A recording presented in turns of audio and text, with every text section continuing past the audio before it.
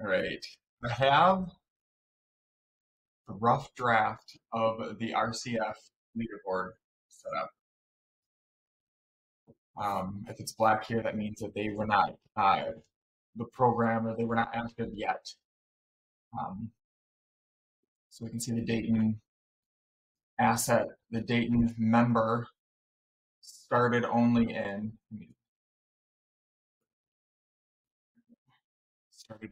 April. It's kind of confusing here. I have individual sheets for each location, for each asset, because I need each to have its own environment. But then I need to bring the data all together in one and then be able to use that data and present a leaderboard. Because what I intend to do is pit these five against each other and create a type of competition that will help them with their business as well. So, oh, that's much better. Okay. This is just simply importing from this information here. So Denver has the highest scores. These down here don't have any scores. I have them broken down between the RCF score and the member score. Those two combined give the RCF score. I don't know what I'm going to call that yet, actually. Um, but here, I'm dividing against zero because I'm taking into account how many, let's say, how many clients they've closed. If they didn't close any for that month, they also will have acquisition costs of zero. And to show you what I'm doing, I'm scoring this information. So I'm tracking the impressions of the ad campaign, the reach of the campaign, the clicks, the landing page views, the number of opportunities, so estimate requests, how many estimates were delivered, how many of those leads were lost, and how many of those were won, right? And then I have the ad spend, the cost per opportunity, and cost per acquisition. Over here are just like totals of all of them. There's a lot of information here. It's nothing that you're going to be able to really use for yourself right now, so don't let this overwhelm you. This is just how I organize my stuff to make sure everything is okay. So like I said, I'm tracking all of this down here is a scoring. This is really supposed to be like grayed out. It's not right now. But I'm tracking these five things for the RCF score, and then estimates delivered, clients won, and acquisition costs for the member score. So if they are not performing too well, they can actually get a negative.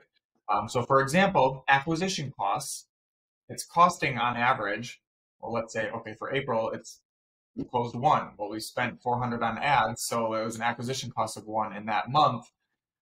That is a score of 412.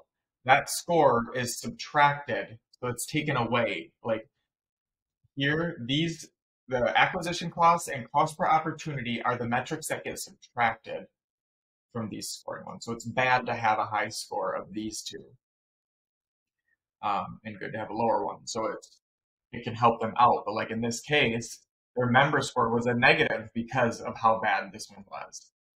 It's not going to show negative here because I have it subtracting F39, which is that.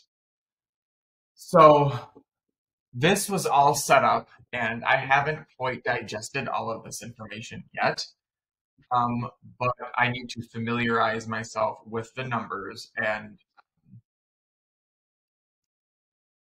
see what decisions can be made from them. I bring that up because Denver in specifically, the ad campaign started busting out of the gate. We have 700s, 900s to start. But here, Dayton did all right too, but we're only in the 500s. These other ones, New Orleans was all right. Wichita was okay, but these had much lower budgets to start, so I know why they're lower. Um, a lower score in the RCF doesn't necessarily mean a bad campaign. It just means a lower cost. Like a campaign that is running at $5 a day is going to score much lower than one that's running at $25 a day, for example.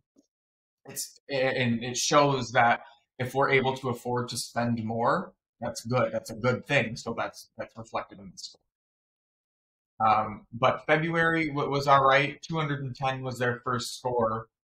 Dayton, like, they delivered a lot of estimates. I think that's what helped them, and that's okay. If you can deliver a price, I'm good with that. To start. March, I noticed the slowdown. April, I was like, okay, something I don't know really what's going on. So we're going to pull back on the campaign. I pulled back, I cut the ad budget in half, and you can see it's slowed it way down here.